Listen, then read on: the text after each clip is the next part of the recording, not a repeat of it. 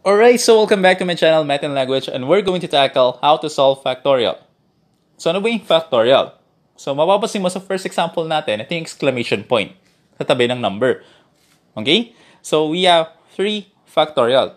So ano ba yung factorial na yan? Paano natin solve yan? So it will be like this one. 3 factorial is equal to 3 times 2 times 1. Hanggang 1 lang, hindi ka magta-times ng 0. Okay? So pag sinimplify mo siya, the answer will be 6. Kasi 3 times 2 is 6, and times 1 mo, that will be 6. So 3 factorial is equal to 6. Alright, so next example tayo. Example number 2. Paano naman pag 5 factorial? So that will be 5 times 4 times 3 times mo ng 2 times mo ng 1. And pag simplify mo siya, the answer will be 120. Yan lang kadali mag-solve ng factorial. Paano naman pag 0 factorial? Okay, automatic ang sagot dyan is 1. So, pag nakita mo yung 0 factorial, it's automatic 1. So, let's go to operations. So, 5 factorial plus 1 ng 4 factorial. So, ganito lang gawin natin. I-solve mo muna yung 5 factorial, simplify mo muna, tapos, simplify mo yung 4 factorial, at doon mo sila i-add parehas. So, 5 factorial is just 5 times 4 times 3 times 2 times 1. At ang 4 factorial natin is 4 times 3 times 2 times 1.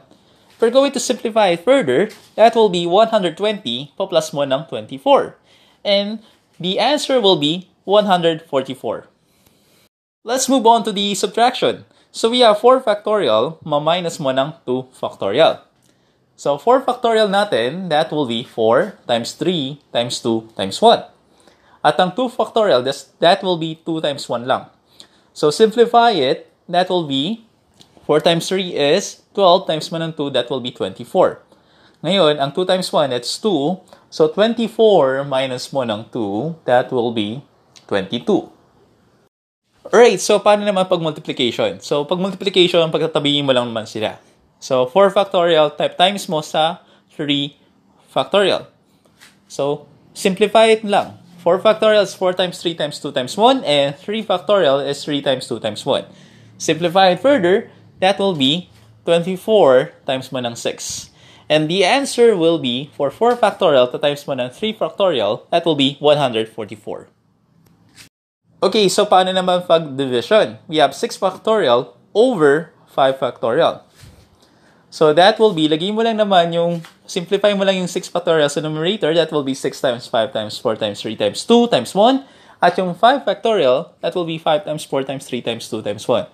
You may get rid naman ng 1 kasi kahit ano naman i-multiply mo sa 1, yun pa rin yung number, di ba?